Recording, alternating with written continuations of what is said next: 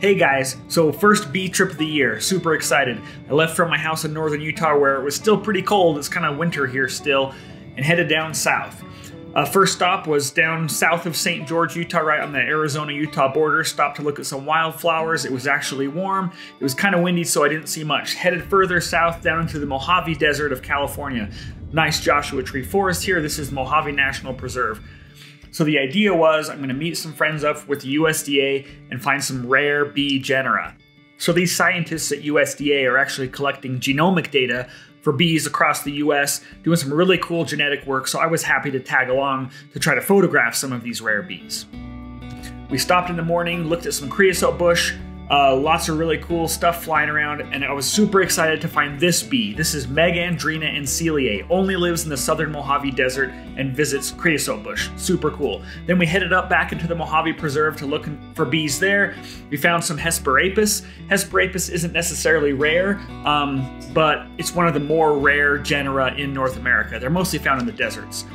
Headed to another spot in the preserve. You can see some people call this a super bloom. It was some nice wildflowers. We found some cool stuff out there. Lots of different blooming shrubs in the Mojave Desert. Really fun to look around. I love the desert, especially in the spring. We did find some cool bees here too. We found this little teeny sweat bee in the genus Conanthalictus. We also found some more Duphoria. Notice how low the antennae are on the face. Really cool. So as we looked around, lots of really cool wildlife. Spring is just so fun in the desert, especially when it's been such a long winter. Even on the dry hillsides, there was still some really neat flowers blooming. Look at this cactus bloom. It's just so vibrant. So on the drive back to where we were camping, saw this desert tortoise crossing the road. Luckily, we stopped in time and had some time to go video it. Really cool creatures. Also, right when we got to camp, we found this rattlesnake. I believe this is a Mojave rattlesnake, which is the only rattlesnake in North America that actually has neurotoxic venom. So we tried not to bug it too much, but really cool area. Right behind where I'm standing here is one of the biggest dune systems in California. On those dunes down near the base, we found some velvet ants. This is one of my favorite wingless wasps out there. This specific one is Dasyamutilla.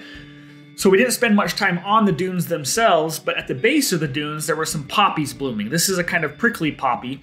Didn't have a lot of bees on it, but it did have one really special bee. This is the Mojave poppy bee, which is really, really rare. There's actually two species, Perdita meconus on the left and Perdita robustula on the right. I'll do another video about the Mojave poppy bees.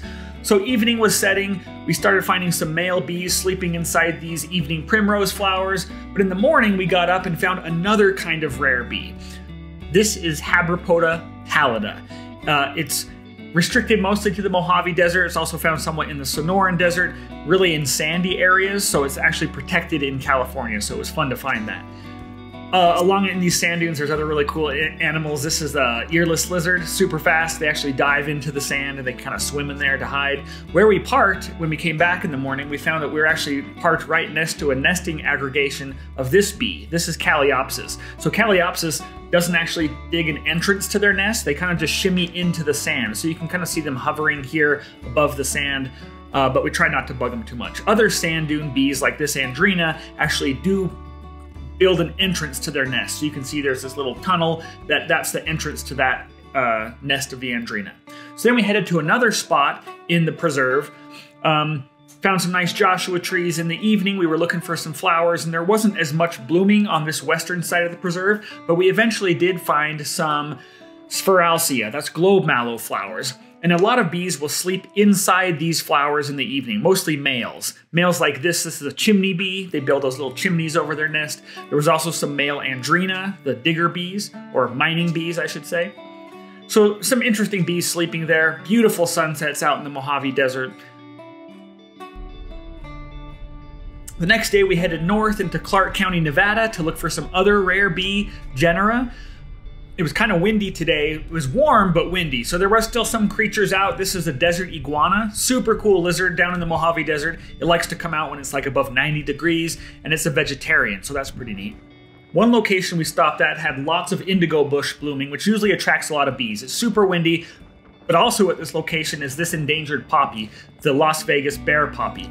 So it was hard to find any bees on this poppy because of the wind, but if you look close here, see that black dot? That's actually a mating pair of the Mojave poppy bee, which is also super rare. So we were pretty stoked to see it here. Let's see if we freeze that. You can't really tell, but that is the Mojave poppy bee. So we were excited. Again, I'll do a different video about those bees. This location was pretty neat, but for some reason, numbskulls come here and dump their trash. So many beautiful flowers and nice bees, but come on, just go to the dump to dump your trash. Why do people do that? This is a nice andrina foraging on this Encelia. It looks like a sunflower, but it's a different genus. Pretty cool bee. Hard to take a video of it though because of the wind. So then we went back out farther into the desert on some dirt roads to look at some other locations. We were specifically looking for the other species of Megandrina. And so Megandrina, there's only 2 species. They only live in the Mojave Desert. We found the first one down south of Mojave Preserve, and we found the second here in Clark County. This is Megandrina Menceliae. So this flower right here is called Blazing Star. The genus is Mencelia. Mencelia is visited by a lot of rare bees in the Mojave Desert. For example, here's a male Megandrina sleeping in this flower. These are such cool bees with the giant head, nice red abdomen. The males are often around the Mencelia flowers because they're looking for the females that only visit the Mencelia flower. It's evening now, so the bees are starting to come into the flower to sleep for the night. Isn't that cool? Did you know you could walk around flowers in the evening and find lots of male bees sleeping in them?